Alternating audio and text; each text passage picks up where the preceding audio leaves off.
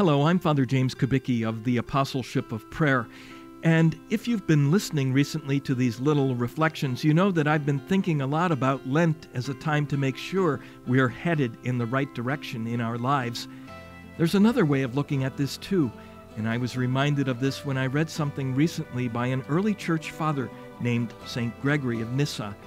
He talked about keeping our eyes on Jesus. I think that's the same as keeping your eyes on heaven, but this is a reminder that our lives are not just a journey to a place, but to a person. Jesus is here, of course, in the Holy Eucharist, but he's also there in heaven.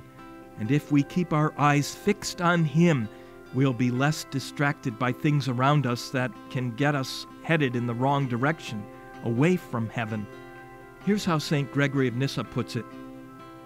We shall be blessed with clear vision if we keep our eyes fixed on Christ, for he, as Paul teaches, is our head, and there is in him no shadow of evil. As no darkness can be seen by anyone surrounded by light, so no trivialities can capture the attention of anyone who has his eyes on Christ. The one who has his eyes upon the head and origin of the whole universe has them on virtue in all its perfection.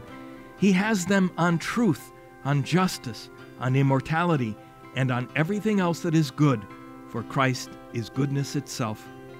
St. Paul bids us follow his example. Seek the things that are above, he says, which is only another way of saying, keep your eyes on Christ.